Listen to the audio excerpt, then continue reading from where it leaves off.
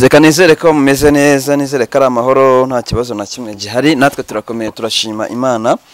Abatameze neza mwihangane, namwe bameze neza kandi mujye mwegera abatameze neza muzi aho wavuye, ukaba ugeze aho ugera ntuzajye wibagirwa aho wavuye. Hari benshi baba bari mu buzima ubayeho kandi uko byagenda kose Abanyarwanda tujya tuvanga Imana y'abantu n'abantu, tuba dukeneye amaboko, tuba dukeneye kubana hafi kugira ngo ubuzima bugende neza. Pastor muraho neza? Muraho neza ko kantu gasubira ngo Imana y'abantu ni iki? Imana y'abantu n'abantu. Imana ni Imana, ahubwo abantu ni ibiremwe Imana yaremye bo kugira ngo bashyigikire cyangwa se bagaragaza imirimo y'Imana. Ukuvuga rero imirimo y'Imana tuyibonera mu bantu. Uko byagenda kose ibintu byacu biri mu bantu. Niyo mpamvu tuvuga nk'Abanyarwanda ntago bikuyeho ko tuzi ko Imana ihari. Niyo mpamvu Abanyarwanda bavanga Imana y'abantu n'abantu. Kubera ko ibintu byacu bibitse mu bantu. Ako yigasobanuye gutyo rega Robert umenye ngo abantu bakurikira Baraka abeshara abana bakiri batoya. Sibyo buryo ushobora kuvuga imvugo yagira umuntu yitahura bisobanukirwa. Ariko kuba wenda ubivuze gutyo bishobora gutuma wenda umuntu asobanukirwa. Ariko wari wazavuga ati mva nimbona umuntu ngiye kumusenga kuko namenye ko ari ko rero uri visionnaire wa Baraka akavuga ati cyonzi kandi abantu bakwizereramo cyane ububana bagukurikira akavuga ati utamuvuga nabi. Rero iyo uvuze ngo Imana y'abantu n'abantu ashavuga ati Albert yavuze yuko Imana ari abantu. Rero reka senga umuntu urabona hari umuntu ushobora guhura n'abantu akabitwaraho nabi agahora ategereje umugisha w'Imana kandi umugisha Imana iduha n'abantu. Rero ugeze mu bantu ukabitwaraho nabi nta mugisha ushobora kubona kubera ko bya bintu byacu biri mu bantu. Okay, byandeye ko by'Abanyarwanda bavuze ngo agafunika bagara ubushuti n'akarenge kandi koko nibyo buryo umuntu utamugenderera mu rugo. Umuntu yavuze ngo ntabonye mu rupfu rwa sinzamona ibigori byeze. Bivuga ngo hari igihe ushaka ko umuntu mubi inshuti igihe ibintu byasobanutse cyangwa se afite ibyo afite ariko yaba ari mu bibazo ntimubi inshuti. Bivuga ngo rero ibyo washakaga ni ibintu ntago ari wa muntu, ariko icyo Bibiliya ikavuga ngo icyo umuntu abiba nicyo asarura. Rero uruvuga ngo iyo ugiriye neza umuntu ukabana neza n'abantu bose ukitwara neza ku muntu ejo nawe ashobora kukubera umugisha, ariko bitavuze ko ari Imana yawe utazamuramya. Bizabereho gusenga abantu ariko bwena n'inkoresheje imvugo izimije. Ikinyarwanda ugira Ikinyarwanda gikomeye cyane kandi uri muto. Ariko nawe warabyize nicyo wize. Ikinyarwanda nakize gusa n'izubuvangano. Ntiwumva se nyine wize ubuvanganzo. Icyo ari cyo cyose mu Cyongereza ntabwo ugisemura kandi uragisemura ukagisobanukirwa nawe ukorana na Robert. Korana n'abantu bafite ibitekerezo bikomeye biri hejuru. Wasanga ariho mbikomora. Aho bikomora. Yego. Dushuje abadukurikiye rero kandi tushimye Imana ku bwanyu. Robert yanzindukiye. Babizi ko runkuye mu buriri. Ariko ngira ibanga kuko kamera ntago iraza kwerekana niba ari mu gitondo. Kimwe mpamvu bivuze se ni ukugira ngo bamenye ko ukora cyane. Buriya mu buzima umuntu ugira ishyaka, umuntu witanga agakora, kuko buriya iyo umuntu akora cyane igihe cye akagikoresha neza ntabwo asabiriza. Kandi ku myaka yawe kuba wabyuka ukazinduka ukajya mu kazi nk'ubu nguko burya abantu abesha abaje niyo bikoresha arabangureka niryamire nkurura agashuka nisinzirire icyo mfite ndagifite. Ariko buriya buruko utakaza umunota nako utakaza ugenda usubira inyuma. Rero ishyaka ryawe riranejeje cyane ko nanjye nayo maze gutegura abanyeshuri bagiye ku ishuri kandi numvise nuko ndahamiriza abagukurikira ko uzi gukora akazi kawe neza. Ubwo bajye bagushyigikira. Bajye bagushyigikira nubwo naje na motori bangurira imodoka. Bagura imodoka n'ugura imodoka uzahita ugira ibigeragezo by'abakobwa. Uzatangira ibigeragezo by'abakobwa. Uwakubenze Albert azahita gukunda, ariko wenda imodoka da umunsi wakoze ubukwe mariage sibyo ukiri umujeni rwose bazayigufu. Abantu bose bo kuri Baraka bazayigufungiremo kado muri mariage nzaza kuyitanga. naha makwe make ariko nusezerana ariko nusezerana nzaza tuyitangemo kado tuyitange tuyerekeze tuyitapkeho indabo tuyigwe kugira ngo ujye ubone ukwitwara mu mugeni wawe ku mugore yubahwe n'uwagaciro ngo ubonye umugore abonye ikintu cyiza urumva rero ugomba kuzatwara umugore ubwo hari ibindi bagutwerera n'iyi mikoro nayo nshaka rwose ntabwo Baraka kagozi rwose ntabwo negurira abazimu mu ndaro ibyo mvuze ndabivuze ntago akaba gatunga Pastor Rutayisire sibyo nakajyanye nabango shanga rubye gukene burakwishe none bafata umugabo nkuriya mukuru w'inararibonye umutunga akakano ntaga akakano ngashaka uzoje kungarukira iwanjye ufite akakano urwego mfite rw'amavuta nagomba kuvugira kuri iki kintu kimeze nk'inkoni icukura ibijumba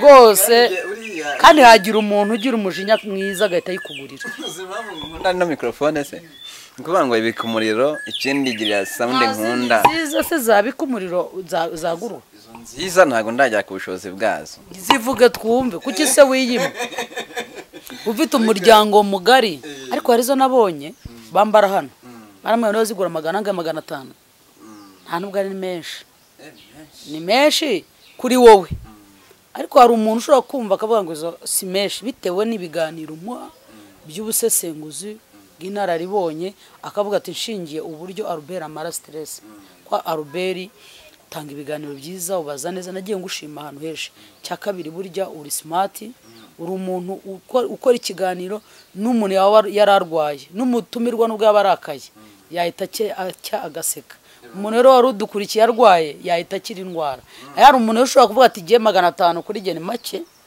nazi kugurira n'ukuri pe bazikugurire uzambwira uti ntazonge kujya kureba Antoine afite iyi mikoro sibyo iyi ngiji ijyana kwa Sarongo ari kugire mikoro abakozi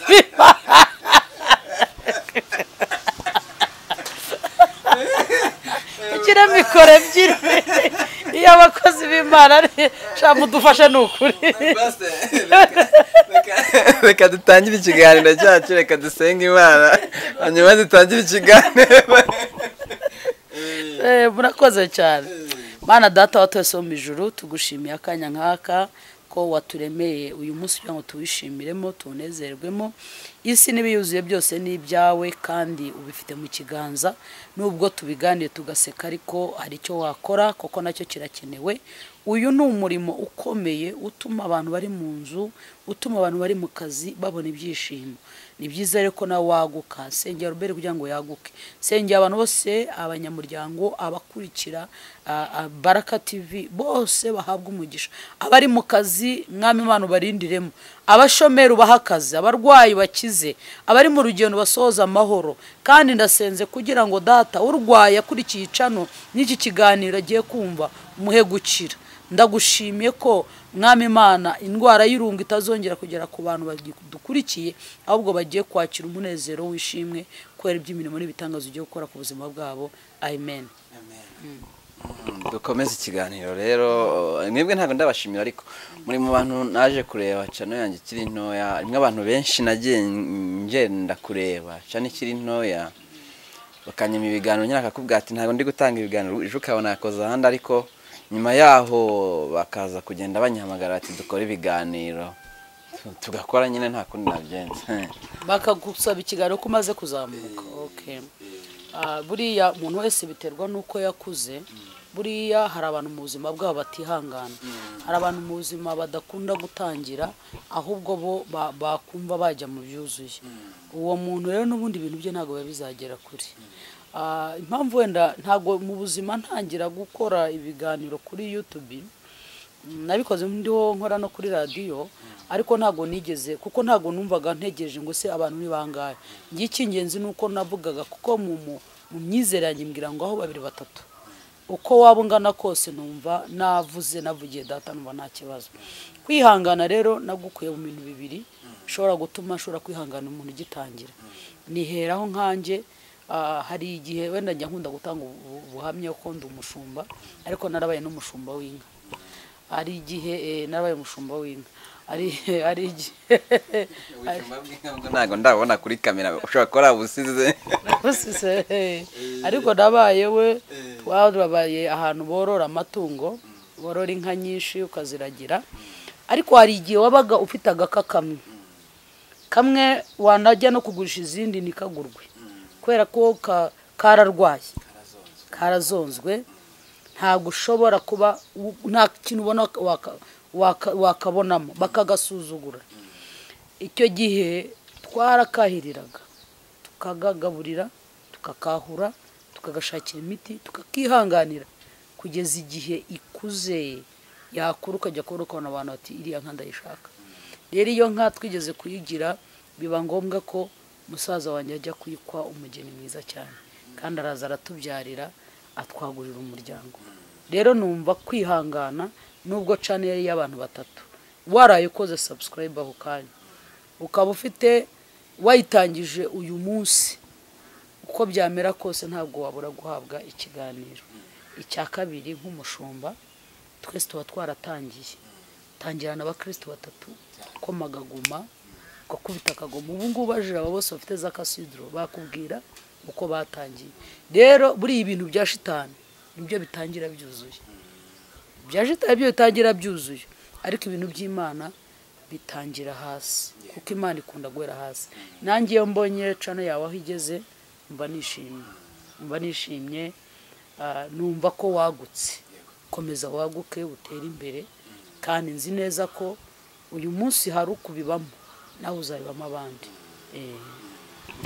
Reka tuganire ubwashize nari ahangaha turimo turaganira ariko reka n'ubundi twongere tuganire iyo bavuze ijambo kuriganywa hari abantu benshi bakunda gukoresha imvugo ngo satani yandiganyije cyangwa se n'umuriganya kwa buriya abantu satani abera uriya muryango bariganya biba bishatse kuvuga iki mu mvugo ya gikristo urakoze kuriganywa ni ukwaka icyo warugenewe kwamburwa icyo warugenewe ariko burya hari abantu benshi bakunze kuririmba satani mu kanwa kabo ariko ntago tukamuha imbaraga tukamutiza umurindi uwo adafite buriya umugisha w'umuntu ntuyoba niba ikintu ari cyo bita bakunze kuvuga mu Kinyarwanda ngo ni amahirwe y'umuntu hari amahirwe y'umuntu umuntu aba asanzwe afite mu buzima bwe akaba n'undi muntu mu buzima nta mahirwe afite uwo rero udafite amahirwe niwo twebwe dusaba kugira ngo asenge kugira ngo agarurirwe ya mahirwe yambuwe iyo umuntu amaze gukizwa rero akakira Kristo umwami n'umukiza w'ubugingo bwe akaba icyaremwe gishya Kristo agatura muri we bivuze ngo ntabwo agomba guhora avuga ngo satani yandiganyije ahubwo agomba kurenga urwego rwo kuvuga ngo satani yandiganyije ahubwo akumva ko icyo atabonye kitari iki atakigenewe atarakigenewe kitari iki kuko hari abantu bihesha iby'abandi wakavuga ngo kuko Imana navuze kuko uzi kuvuga neza kuko wahuye n'abantu basenga wowe kuba wasenze nta nijwi wumvise ariko muri ukiremamo yuko wahawe kandi utahawe bavuga ngo icyizere kiraza iki amasinde rero ukabaho mu buzima bwo gutegereza ikintu kandi kitari cyo aricyo twita hakazaza ikindi ejo ukivuguruza ngo nahawe umugisha ngo satani yandiganyije kandi wananiwe gutegereza ahubwo ufata icyo bita pirate na original rero amahirwe ni ikintu wagombaga kuba uri buhabwe ariko uko asezeranyijwe ushobora kubona ariko noneho kikaguca mu myanya y'intoki ukacyakwa kujyamo uruhare cyangwa ntubigiyemo uruhare ushobora kurugiramo uruhare ariko nanone ushobora no kutarugiramo uruhare ni ryari uzabigiramo uruhare ni cya gihe utahagaze ku cyo wabwiwe nk'ubu ngubu niba hari umuntu wigeze kutwemera imodoka ariko ntabwo navuga ngo twariganyijwe umugisha kuko ntabwo twari turi mu mutima ngo tumenye uko yabikoze yabigambiriye ahubwo we yaribeshye kuko hari n'umuntu ukwemerera ikintu mu ruhame kugira ngo yerekane ko ashoboye icyo gihe iyo ukiringiye wowe utekereza yuko wariganyijwe kandi nta cyari kiriho nta cyari gihari hari igihe umuntu babyita gushyuha umugabo yajyaga mu kabari akanywa agasinda kubera inzoga zikamwoshya, akagaba inka akazigabira abantu 5 kandi afite n'imwe kandi y'umuryango. Yagera mu rugo umugore ntiyemere ko ayitanga, ubwo umugore atakwemera ko ayitagahinduka ikigoryi, akitwa ko ari ingara adashobotse. Abana nabo bakanga ati uyu mugore atumye abana bansuzugura, ariko iyo nka yayitanze mu buryo butarimo. Rero umuntu waguhaye ikintu ariko icyo kintu kuba kukigwa atigeze anagisohoza akakikubwira mu izina ntakikwereke, icyo ntabwo cyitwa uburiganya. Uburiganya ni ryari? Ni cyagiye uriganywa wariganyijwe n'igihe wabwiwe ikintu cyangwa se weretswe ikintu ariko hakaba ari ibintu wagombaga gukora kugira ngo icyo kintu kikugereho. Iyo kitakugezeho urariganyijwe. Urugero, wemerewe akaza ahantu baranakubwira ngo uzagize kudepoza itariki ni umunsi itariki ya nyuma ni itariki ni, wowe ukagenda ya tariki cyangwa se ukibagirwa cyangwa ugasinzira, kabyuka mu gitondo ukagenda ugasanga abandi bashoje abo bakire babakiriye. Icyo gihe urariganyijwe kubera ko wari wabwiwe ni itariki, ariko ikintu wasezeranyijwe ariko ukaba umuntu ntakiguhe, ibyo ni ibyiringiro. Ariko ibyiringiro bidasohora bitera umutima konda. Rero ntushobora kubitekereza cyane ngo bitindeho. Hari abantu rero bakunda gutinda ku byiringiro. Kwa Robert wambwiye uti nzaguha kamera. Kamera niba barayiguhaye, niba atayiguhaye urakare. Yarabivuze nkawe, ariko icyatumye bidasohora nuko bitari biri mu mutima we. Cyangwa niwe umwanzi yarwanyije. Wowe icyo ugomba gukora, ugomba guhagara ku birindiro byawe, ugasaba igikundiro, ugasaba kugira ngo Imana iguhe. Muri Bibiliya dusoma ko inzira zacu ziteguwe, Imana yatumenya tukiri urusoro mu nda za mama. Hari umuntu upfa ariganyijwe muri bya ndi twavugaga ejo bundi kuduha ubuhanuzi bwa 5 kwa 6 no kwa 7 ko abantu bazapfa. Hari umuntu ushobora kuva mu buzima ariganyijwe ubuzima, cyangwa n'ubundi turabishyira muri ya nzira n'urugendo rwacu Imana yatumenya tukiri urusoro mu nda za mama. Ya urakoze, ndabivuga mu buryo bubiri. Icyambere ari umuteguro w'Imana. Ni Imana yavuze ngo ari abantu bagiye gutaha. Nuko ari abantu Imana yateguye ko bagomba kugenda. Titita buryo bazagendamo. Baba bajya heza, baba bajya hatari heza, bizwi n'Imana. Icyingenzi yashyizeho uburyo bwo gutaha kandi baratashye.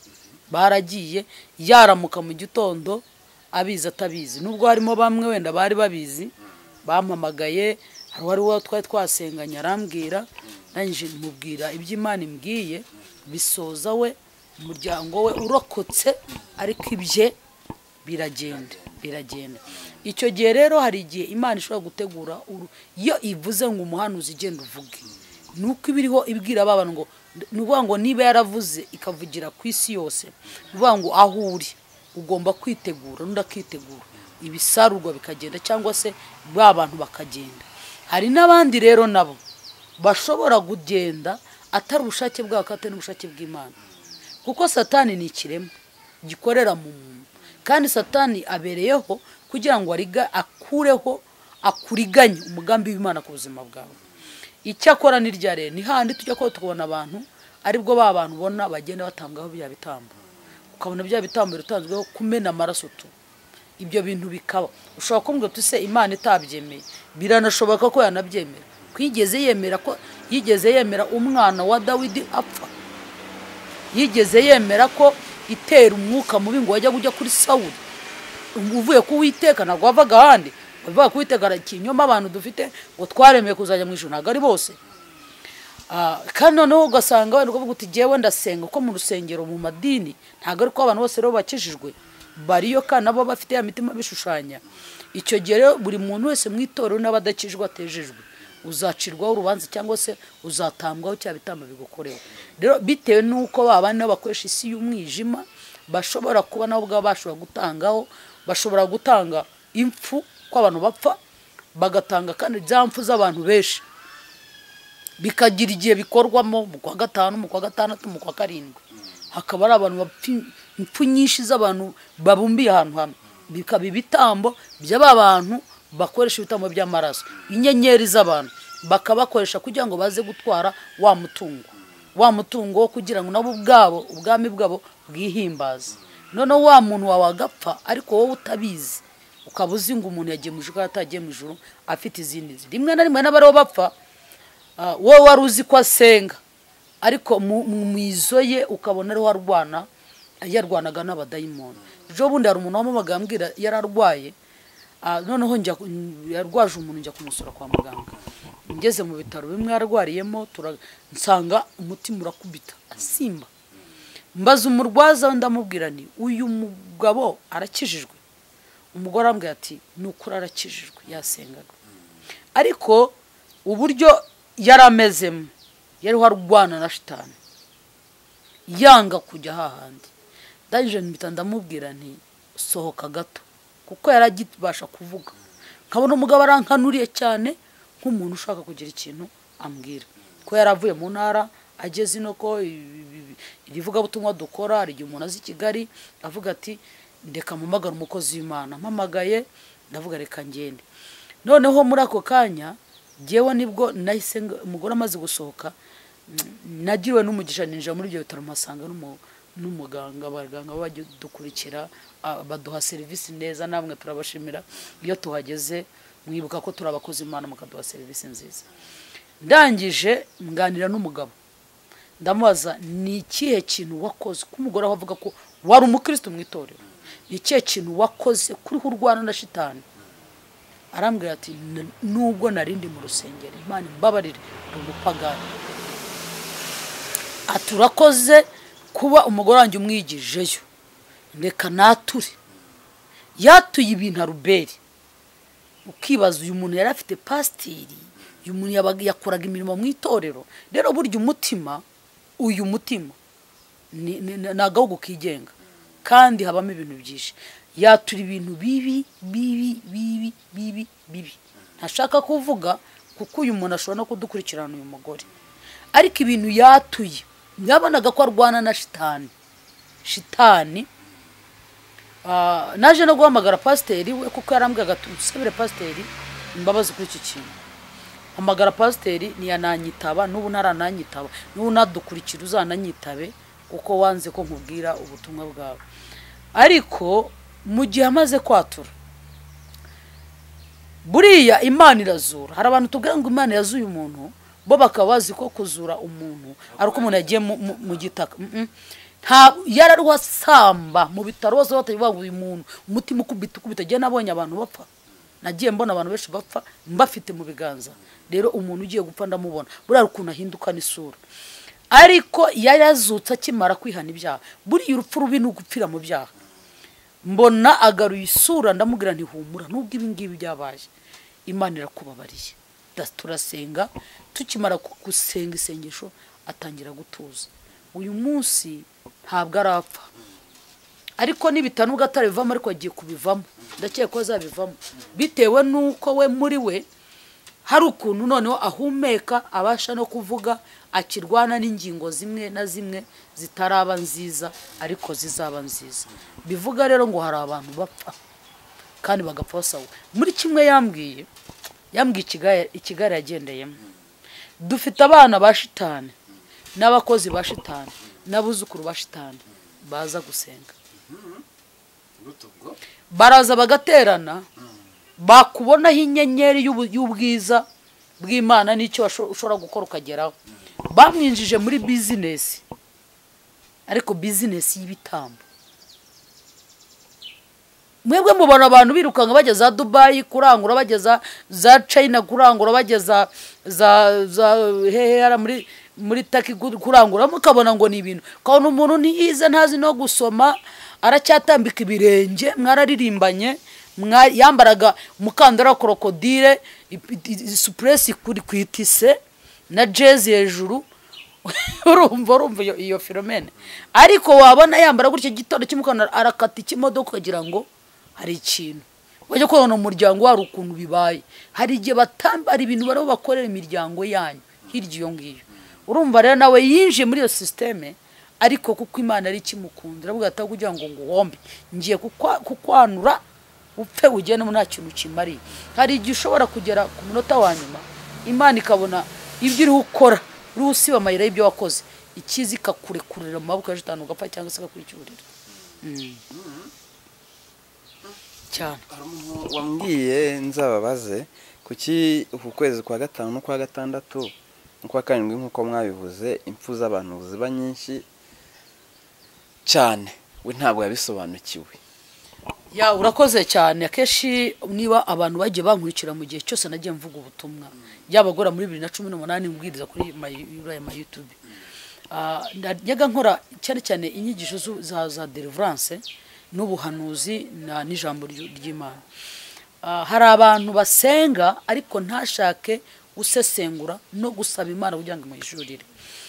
Rero hari ibyo tuniga, kwiga imikorere cyane cyane nk'ibihugu u Rwanda buriya n'u Burundi ni ibihugu akeshi bafata imyuka mibi nk'abavandimwe.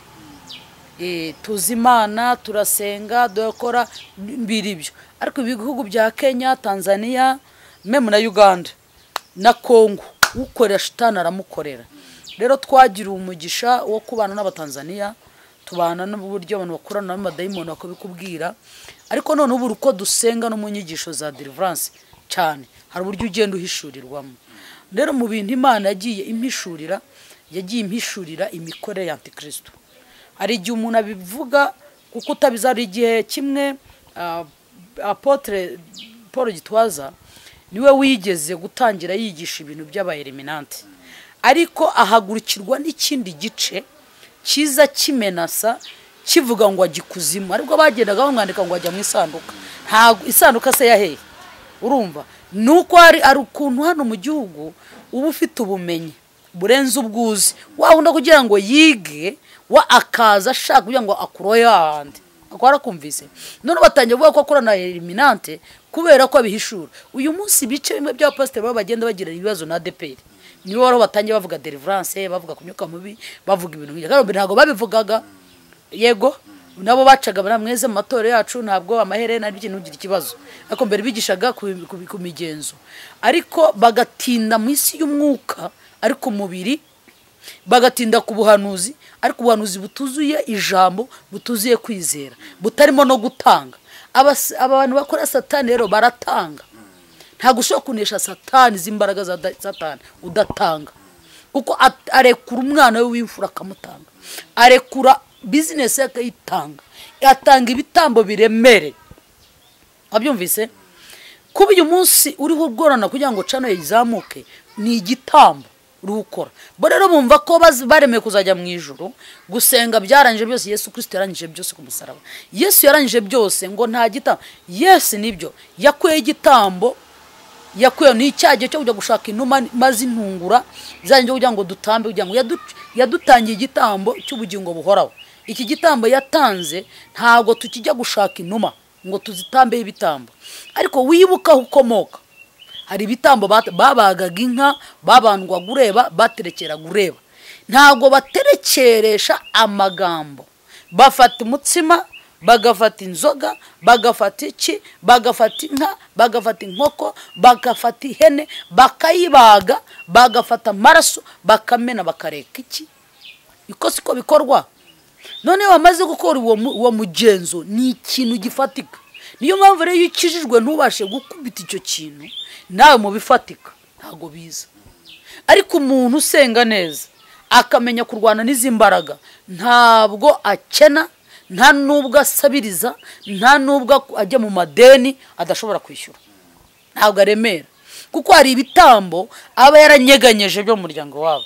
Nubu rero aya mezi kwera ko imyaka yabo cyangwa se imikorere yabo bantu bakora satani baba barashyizeho, bashyizeho ko bafunga umwaka mu kwezi kwa kangahe, kwa gatandatu. Ubwo twega twavuga umwaka mu kwezi kwa 12 tukaserebura iminsi mikuru yacu, tukishima ku munsi mu kwezi kwa mbere tugatangirana imbaraga nshya. Uruzumve waruhutse muri weekend ku wa mbere utangiye ufite imbaraga nshya kutarabasinzi. Bivuga rero ngo nabo muri uko kwezi kwa gatanu nibwo kwera ko satani wahemba nabi arakubita, arahanagira ibihano. Twege Imana yacu yo nta bihano igira, ariko nabwo isigaye nayo ubwayo ibigira.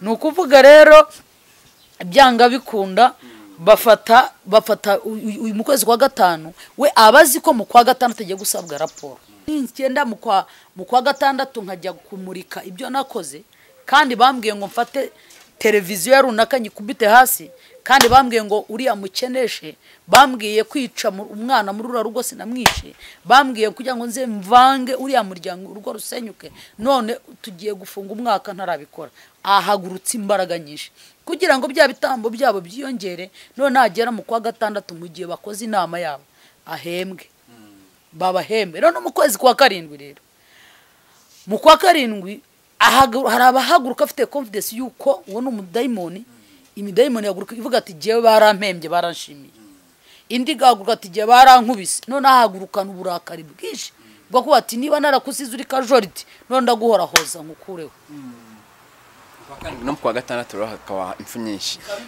rwose ziri aho ngaho ariko mu kwa 12 naho abajya babyitegereza nabo bari mu barebye ikiganiro bakambwira bati uzamutubarize mu kwa 12 ko bihurira no mu kwa karindwi mu kwa gatandatu ko naho haba impfu nyinshi mu kwa 12 abantu bavuga akabariho bavuga ibitambo ano mezi mukababwira nkamwe ahubwo abantu babivugira ko mu kwa 12 aho haba bitambo byinshi yes aho ngaho mu kwa 12 ni ryari twebwe buri karere kose kaga gafite ubwami bwako nuvuga ngo mu kwa 12 n'undi turangije umwaka buruko umwaka urangiye abisirayeli Imana yabwiraga abisirayeli ngo batambe ibitambo byo gusoza umwaka ubundi mu kwa 12 no gihe cyo kugira ngo twebwe dushima Imana iyo udahagaze ngo ushima Imana shitani aragushimuta wabyumvise aragushimuta mu kwezi kwa 12 ni hahandi twibwira ko tugiye kwinjira natwe mu migisha noneho mu yamigisha wo kwishima ahubwo tukajya mu byaha yakwiziza Noheli nituyizize ko tujye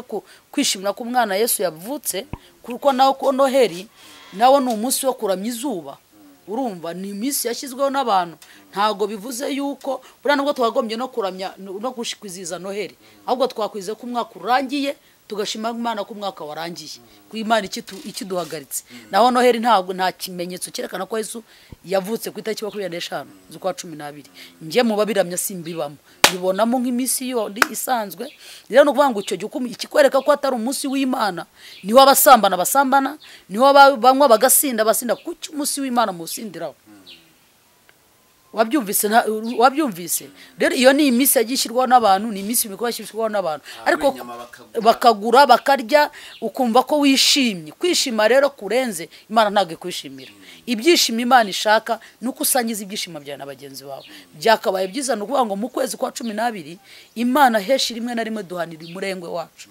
ariko naho numenye ko mu buzima abanga bafite ubwami bwabo batse basoza mu kwa gatandatu ariko natwe n'ubuzima busanzwe umwaka wacu urangira icyo gihe ikintu cyose cyo kugira ngo urangize uzanacunge neza umuntu wese ku buzima bwe niyo ukwezi kugiye kurangira uhura n'amatake bivuga ngo buri kintu cyose igihe nk'icyo kirangiye ukwezi kurangira hari ibitambo bigomba gutambwa ukwezi kurangira atake njyana y'ubukene aha yose nyine ntago yumva nayo nyine n'ubukene kuzageza igihe ya tariki yawe ugira gute igera ukabona amafaranga kandi ataguhagije uko nguko n'ubuzima duhora tubamo ariko tugomba kubanza kumenya kibazo turajagurika hari umuntu ukurikiye iyi cano uyu munsi ariko ejo akazayiva akajya gukurikira ibindi ubu iki kiganiro mbajije hari n'ejo uzakoresha kimeze nk'iki ariko ntabwo azakurikirana episode y'ibiganiro bicaho kugira ngo azamuke amenye ukuri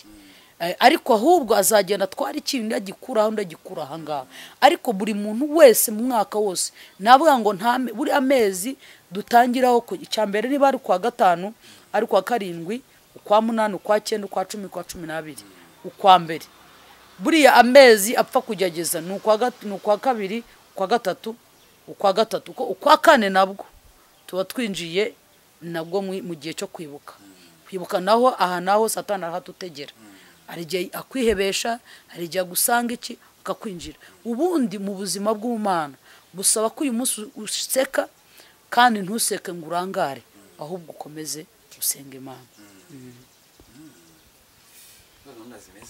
hakorwa ikirero yabarajya bavuga bati ni Muhunge icyaha Mudapfa niko biri buze kugenda mw'ibyo byose mutubwiye cyangwa n'ubundi ugenda aragenda cyangwa bahunga icyaha badapfa guhunga icyaha ntabwo navuga ko ugiye guhunga icyaha kubera ko ugiye gupfa, ahubwo wakagombye guhunga icyaha kugira ngo uhabwe ubugingo buhoraho, uhabwe ubuzima bwiza buri muri Kristo butarimo icyaha.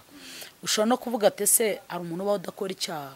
Yego, hari ibyaha ushobora gukora bibabarirwa by'inyongobezabugingo, ariko ibyo nabyo ugahora bihana. Ariko hari n'ibindi byaha ubwawe n'ubwo Imana itagucira iteka ruberi, kikaba ari icyaha gihora gikubita umutima wawe, gihora gikubita. Buriya gukora icyaha gituma abantu bose barakuvugiriza induru, naho ujya abantu bose bakuvugiriza induru, ubugingo bwawe n'ubundi buzima bwawe bwaramaze gupfa. Rero ubuzima bwa mbere ni ukwimera Imana, kandi ukaba mu Mana, ukanasenga, kandi gusenga ukirinda ihahamuka ry'abadayimoni bagutera, kakwereka noneho ndapfuye, akantu kose ubonye ngo abazimu bashye, uzahora ari jye Satani agutera guhora uvuga Satani mu izina rya Yesu. Satani yanteye, nagiye ku kazi nsanga Satani yicaye ku ntebe. Satani yicara ku ntebe ati yewe Mana we, mu izina rya Yesu. Nageze mu rugo nsanga abazimu bahageze. Uzahora wicaye ku bazimu, uhora uryamye ku bazimu. Fata Kristo mukomeze, nurangiza guha imbaraga zo gukora. Niba ugiye mu kazi, ukore nk'umuntu ushobora kwiteza imbere, ubeho utumva ko ugiye gukora nka marayika, ahubwo ukore kandi ukora uri inyangamugayo. Nuba inyangamugayo bizatuma ibyo ukora bikugira umumaro, kandi ugaruke no kubana n'Imana neza nabyo kandi bikugira umumaro. Cyambere no kwihana ibyaha, cyakabiri no kwitekerezaho, kandi ukirinda guhahamuka. Ubuzima, nta muntu n'umwe washatse amafaranga ngo agere ku rwego yahaga. Rero ayo mafaranga atuma twicana, atuma ureba mwene so nabi, tumugambana, tumumwanga. Ariko numenya ko byose ari Imana ibigenga, nturyame ngo yorose agashuka, ahubwo uhaguruka ukore. Niba ari kiyedu ugikore, niba ari isuku uhagurutse uyikore. Tujya dukoresha abahinzi, ukajya kubona ukuntu umuhinzi abyutse mu gitondo n'isuka ye, ko umuhinzi atangiye saa 12 agataha saa 6, wenda arakora ngaho 1200 natangira guhinga. Ariko nkatwe dukoresha abakozi bakora kugeza bahemberwa icyumweru. Ariko iyo ubaze umushahara ahembwa, ushobora kuba ari umufonctionnaire arusha umushahara. Ariko kubera ko Satani n'imyumvire yinjiye mu mutima we, imwereka ko isuka ntawe yakijije. Bakumvise yamaze, niba umuntu ashobora gufata ku kwezi agafata, twe dufite uhembwa 80,000 ku kwezi. Harimo 80,000, 40,000, 60,000, 30,000. Abo ni abakozi. 80,000 ugaza ntagira akamambiri, nta n'ipantaro agira. Ayahembwa yanywera urwagwa, akanywera ibiseyeye, akarya ibirindazi, agahora ayamara. Boss imereza akayamuha. Niba uyu muntu ashobora guhembwa, mwarimu ahembwa ngaze, ariko ko yisobanukiwe ko umushahara w'umutunga atandukanye n'uriya muntu, uwo muntu 80 kazashira, ipantaro ndinda gufata mu mapantaro y'umugabo nkamuha akambara. Urumva uwo muntu, ariko ibitekerezo bye bimwereka ko nta muntu wakijijwe n'iki n'isuka. Ariko abashije kurenga imvune y'isuka, we akareba umushahara yawubarira. Ariko abona none bakabahembwayo mu cyari wabo, yaraguzemo amahene, yarubatse inzu, wabyumvise. Ariko ariho agira gute, afite iterambere muri we ku rwego rw'iwabo. Nukuramo rero kumva yuko utafata isuka ngo uhinge, kumva ko utafata umwengo ujye mu muhanda ukubure, kumva ko utajya gusaba ikiyedi, wakorera igihumbi ugashaka guhita urya unywa byeri y'igihumbi cyangwa 800. Uzabura abantu benshi bakeneshejwe n'ibyiyumviro, n'imyumvire n'ibitekerezo biciriritse. Niba ukabona ngo se umuntu uhinga, barabazi ko abantu bahinga ari injiji, hari bazi ko abantu bahinga nta terambere. Cyambere cyo kujya mu buhinzi ari ibintu byinshi nabonye. Uhinze urarya, iwawe haba ibiryo, ntusonzesha abantu. Twese dukorera inda, kandi cya kintu ushobora kugurisha kimwe ukabona kuri cya kindi. Rero nkavuga ngo nka hahandi ho muri n'icyo yaryo mu mujyi bata muri kazi nta kazi kabi kabaho. Ikibazo ni imyumvire dufite. Gusenga gushobora kugutungisha, gukiranuka kwa gutungisha, ariko ukabigenderamo n'ubunyangamugayo. Ko nabonye abantu bashaka kuba mu rusengero ariko atari inyangamugayo. Bumukristo ni byiza, ariko wongereho n'ubumuntu bw'ubunyangamugayo bw'umunyarwanda. Kuko hari igihe tugaruka, hari igihe mbwira ngo imico y'Abisirayeli nicyo birivuga, nta hantu itandukaniye n'umuco wa kinyarwanda.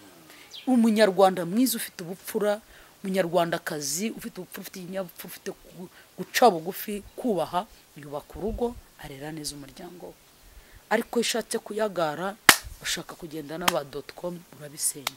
Rero iby'abazungu bimwe turabyakira, ariko bimwe biranatwica. Tukigaruka kw'ibyo rero twavugaga bisa n'ibituma abantu bambura ubwo buzima cyangwa bakurwa mu mubiri. Hari umuvugabutumwa nabonye witabye Imana wiriya witwa Niba Alleluya, nimba ari yitabye Imana, bamwe ati to ni bya bitambo bitangiye kwigendera. Ariko ya reka twe kumutindaho cyane, gusa icyambere tumwifuriza uruko ridashira. Yapfuye ari umukozi w'Imana. Najyaga nkunda ibiganiro bye, yafite ijwi ryiza, afite ijwi risa nk'irya Pastor Mutesi waryumvise. Rero Imana imuha umugisha kuko yakoreye Imana mu gihe cye. Ijambo ry'Imana avuga ngo hahirwa abapfapfira umwami, imirimo myiza ikabaherekeza. Rero kuba yatashe, ntabwo ibintu byose tugiye kubirebera mu ishusho y'ibitambo. Bifite iby'ibitambo, ibisigaye bw'Uwiteka arabizi. Ibyo twavuze mbere, uyu munsi tujye kwihanganisha umuryango wabuze uwabo. Duhanganishije umugabo we, tuhanganishije abana be, bari bakiri bato cyane. Buriya umugabo arapfakaye, kandi gupfakara si ikintu ku mugabo, buriya arababaje. Ubwo twabwira abantu abakurikira Baraka muzamusure, mumube hafi, kuko iriya mudamu yakoreye Imana, yavuze ubutumwa, amagambo ahembura. Ni byiza yuko tunavuga ngo imbuto yatubibyemo natwe tuyibemo basigaranye. Kuba yapfa rero, n'ejo hazapfa abandi, n'ejo burapfa abandi. Urupfu rwamyeho ruzahoraho kugeza igihe Kristo azaza akaruciraho iteka. Rero ntago bivuze ko abagiye gupfa bose ari ibitambo. Kwe guhora turebera mu ishusho y'ibitambo, mu bintu nk'ibyo byose twumve ko ibi byose ari ibitambo. Oya. Ngiye kuvuga nti mu murimo w'Imana cyangwa se mu nzu twitiriye y'Imana, harimo abantu bakadufashije gukiranuka cyangwa se no kutajyanwa n'ibyo bitambo, cyangwa se no kudafatwa bunyago. Ariko nanone izisa n'umunota abantu benshi baragira bati abakozi b'Imana bo, ubundi iryo jambo ntabwo ryakwiye gukoreshwa. Ryakavuze ngo abana bubu, kavuga ngo ababyeyi bubu, kavuze ngo abakozi b'Imana, barangiza bagashyira ngo bubu. Iryo jambo uri ryakira neza cyangwa n'inyo uryumva njyenyine ntabwo mweregera bibagera mu matwi. Ahantu hose haba abubu, nta kintu cyose, nta n'ahantu Satani atabasha gutera amabuye. Ku bakozi b'Imana ubwo byakagombye kuba akarusho, kuko igiti cyeze cyo giterwa amabuye. Rero abakozi b'Imana babamo abubu, ushobora kureba ukavuga uti ese abantu bari baritwara gute mu gakiza, se barabwirizwa bate?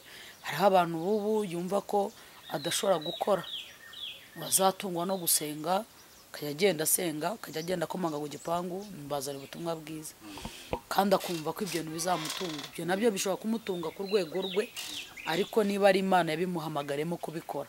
Hari n'undi wumva ko atakora ngo anakorere n'Imana, nawe ni ku rwego rwe, ashobora kumva akavuga ati ngewe Imana yambwiye gukora, ntago nabasha gutunga umuryango ntakora. Ngewe kuba umuntu yahaguruka akajya gucuruza agakora, ntabwo njye mbibonamo igitangaza ku mukozi w'Imana. Gusa ikintu kibi ni wa mukozi w'Imana wo mu murimo ukorera ibihembo. Kuriya aragoreka uyu muntu ukora kugira ngo bamuhembe. Yego hari abantu uyu munsi kubera systeme ivuga ngo abanyamadini bandi mukora n'abandi nawe ushaka na visionnaire bakakugena umushahara kubera impamvu runaka.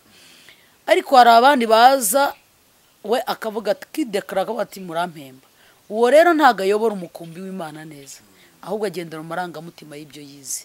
ibyo yize rero ugasanga niho hazamo ya mvugo y'abubu abubu bazirura ibizira abubu aricaho ati niba bagutenze jewe ntugire ikibazo yizire kandi biravuga ngo icyo muzafunga mu isi no mujiza yagifunze ntashaka kumenya ngo igitumye avuye muri atorero ni iki ashaka ko nimvuga pastor nkamuhamagara arahita ambwira ko mutwaye intama simbishaka igumira uwagufunze ni ugufungura uwo nguwo ari hejuru utwaye umuntu mu kizira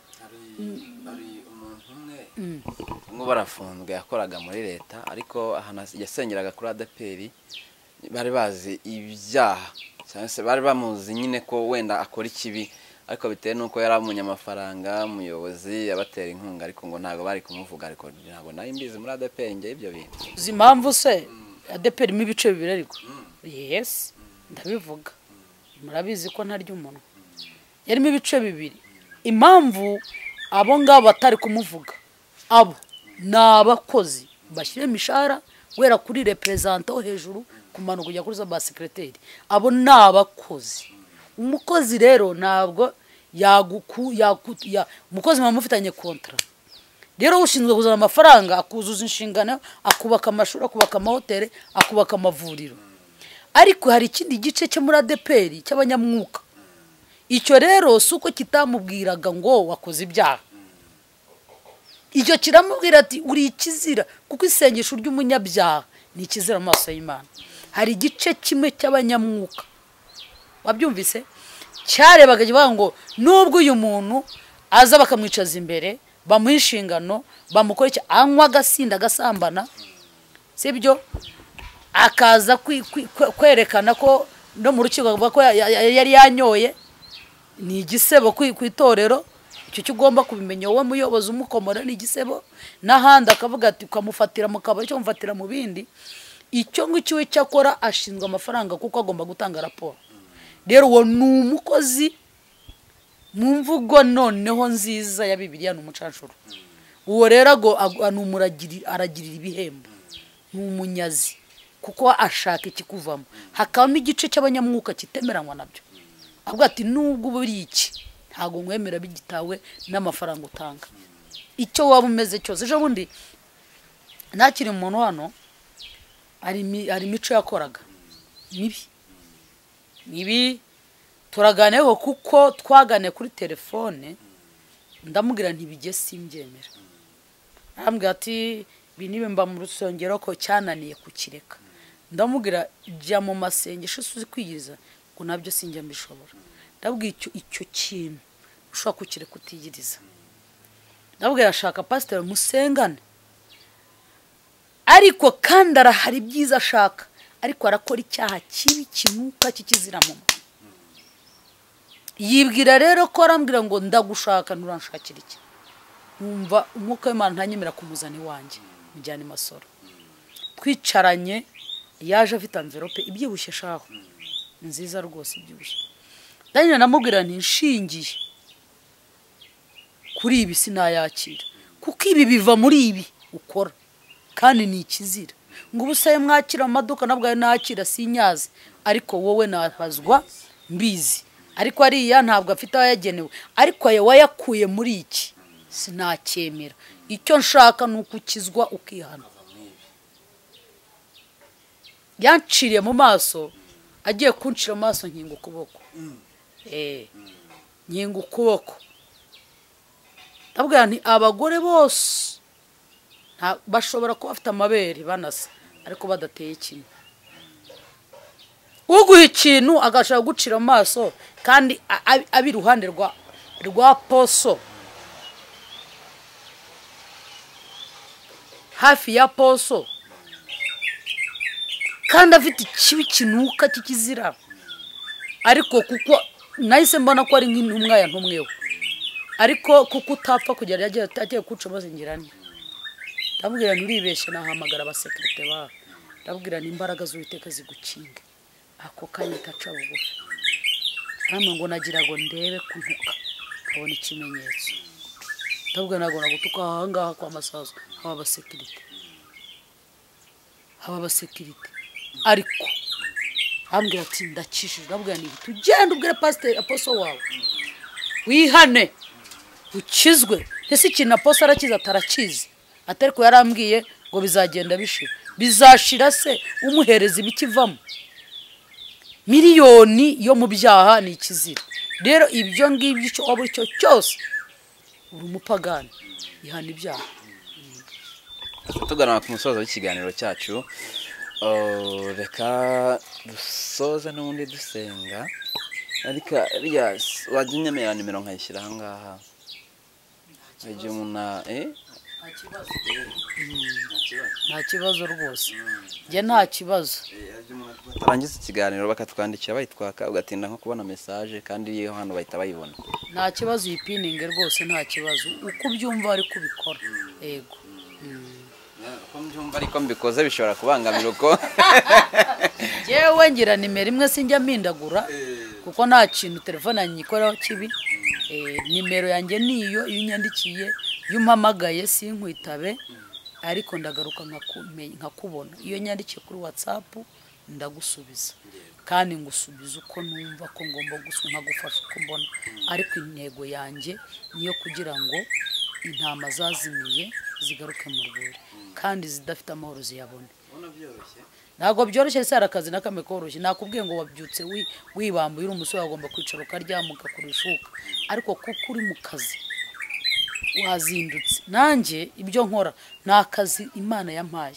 rero aka kazi Imana yampaye ngomba kugakora nk'uko Imana yize gute yakamaye nintagakora neza izakangira gute izabimbaza rero ngomba gukora uko Imana impamagara gukora murakoze ndadusenga Mana data wa twese turagusabye kugira ngo uturinde kandi utuzigame urinde abantu bose badukurikiye ubarinde impfu ubarinde imbaraga z'abadayimoni ubarinde imbaraga z'abarozi ubarinde kugira ngo badatwarwaho badatwazwa igitugu na Satani ahubwo bakomerezwe mu mbaraga zawe bashinganishwe Mana amaraso ya Yesu abatwikire kandi abagote Mana ubiyereke kandi ubarinde muri byose bisabye nizeye mu izina rya Yesu amen. Dore nimero usoza ikiganiro aze kuzumva ni 0788612604 yego murakoze cyane reka mbashimire reka nshimire n'abadukurikiye Imana bahumugisha cyane murakoze cyane ndabakunda bye bye.